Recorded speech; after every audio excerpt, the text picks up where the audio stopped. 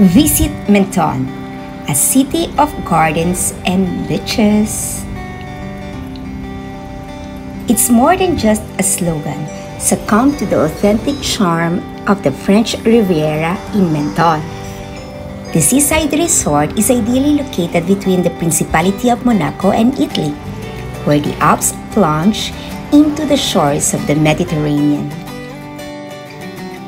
Menton is a commune in the Alpes-Maritimes department in the Provence-Alpes-Côte d'Azur region on the French Riviera, close to the Italian border.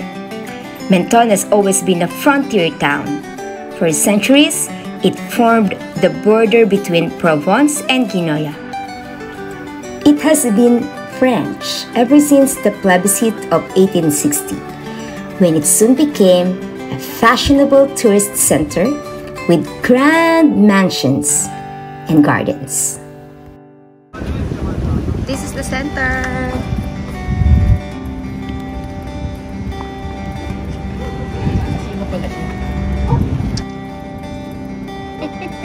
Ang itim mo na, Gloria.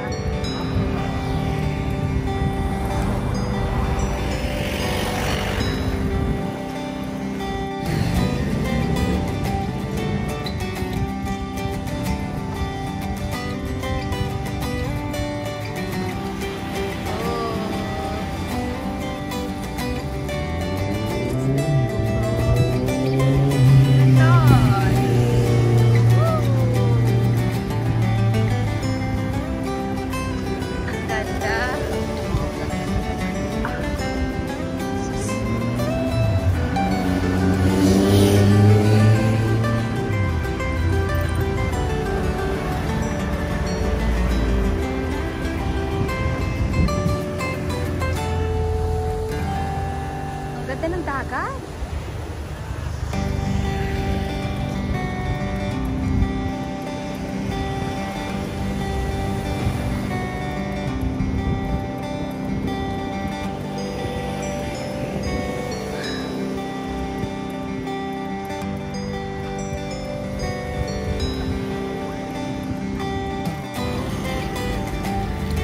Menton has something for everyone. A casino, public and private beaches, and international events such as the Lemon Festival. All the ingredients can be found here for an unforgettable holiday. Ito yung small bus nila, oh, dito.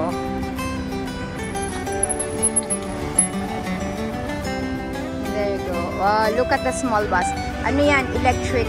May wifi pa sa loob. Menton is known as the Pearl of France. The town of Menton stands on the tip of the French Riviera and not far from the Italian border. This sun-kissed place enjoys an exceptionally mild climate, making its land uniquely fertile.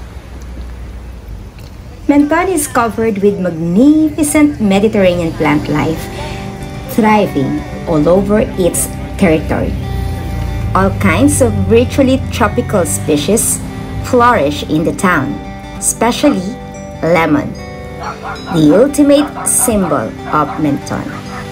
This citrus fruit is celebrated each year in Menton between February and March. At a festival in its honor, gastronomic chefs give it pride of place in their dishes, while all kinds of sculptures made from lemons adorn the town.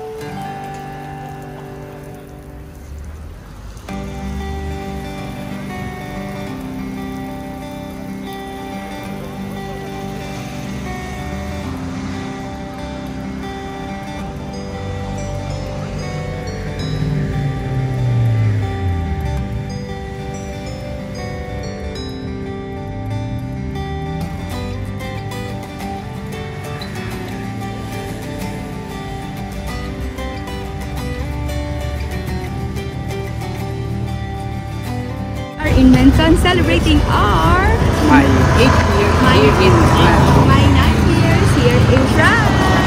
Yahoo! Here in Menton, France. And look at the beach. It's so cool here. Pero sobrang init, di pa kami makapag-swimming. Mamaya hintayin namin medyo 7 ready to swim. Yes. Napakaganda ng dagat. Napakaganda ng lugar na to. Menton siya. Sakop siya ng France. Lampas siya ng Monaco. Yes. Beach is cool. Napakaganda. Yes, and look at the color at ang lugar na God bless! We're all blessed at salamat sa Diyos na napakabuti sa lahat ng kanyang. Hindi siya white sand, pero mga maliliit na very smooth pebbles. Pero okay lang kasi mas malinis yung tubig. It's actually 3:30 PM here at sa kagaya kong hindi naman maputi ay walang karapatang mag-swimming sa mga oras na ito, pero napakasarap ng pag-i-invite ng tubig. Look.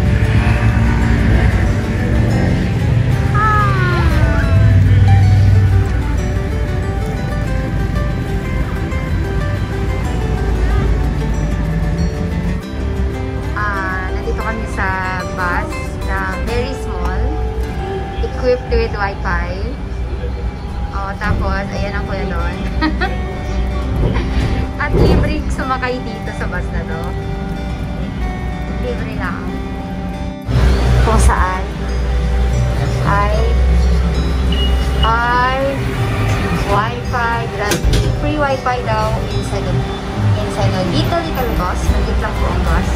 Siguro skip na rito ang 10 persons, no? Hindi.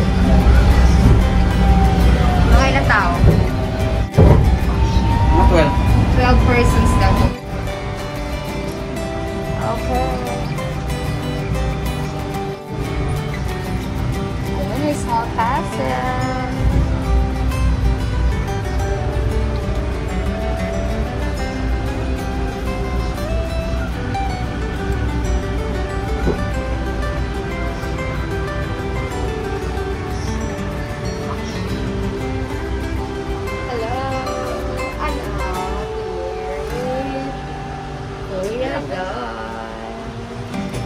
Yes, we're touring around. Hindi po pwedeng walang mask pag nasa bus, kaya naka-mask pa rin. Hello everyone! Sobrang init. Grabe, ang ganda ng beach. Hindi pa kami makapag-swimming. At ngayon, i-roam around tayo nitong free navet ang tawag nila. Kung saan may free wifi din sa loob. Sa Menton. Oo, at ito-tour around niya tayo sa Menton sa ilang stations nang libre lang. Ang best na libre. Sino mahilig sa libre? Taasan mo na. Shoutout to Ate G, House of G in UK. Hagamit namin ang iyong mga mask. Pakita ko ng konti, tanggalin mo ko. Yes, so itong free bus na aming sinakyan na mayroong wifi inside ay mayroong pwedeng sumakay na nakaupo na 8 ang pwedeng umupo. Yes. Okay, may 10 daw na pwedeng umupo. At yeah. Yeah, ito. Opla. O, diba? Ang Menton.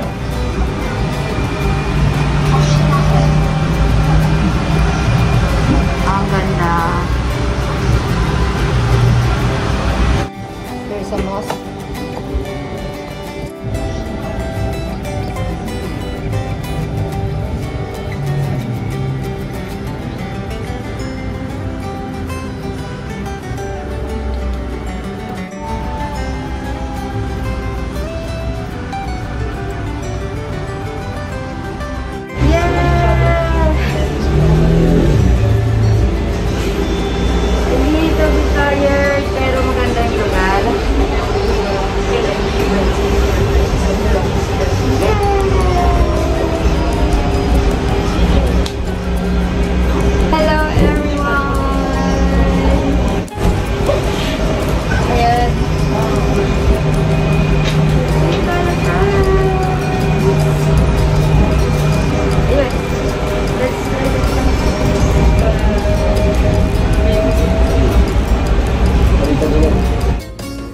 At syempre, hindi mawawala ang kainan. So, it's eating time. Oh, happy 8 years in France.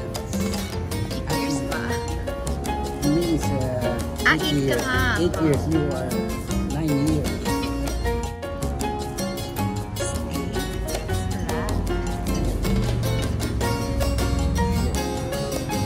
Steak is life. Yes, yes. Happy 8 years in France. Happy 8 years. 8 years in France. Yes. Medyo rare talaga. Rare.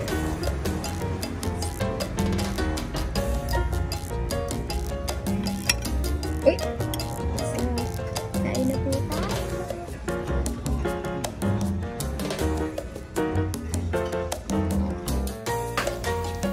After the main course, now it's time for some sweet dessert. Coffee for Dawn and strawberry flavor for me.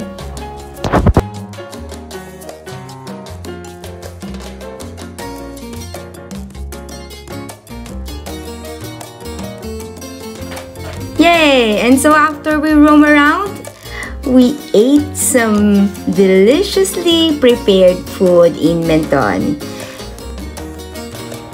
They say that people who love to eat are always the best people. All we need is love, but a little steak, a little strawberry, and a little bit of coffee don't hurt. So let's just enjoy life, love God, and count our blessings. Thank you for watching. God bless.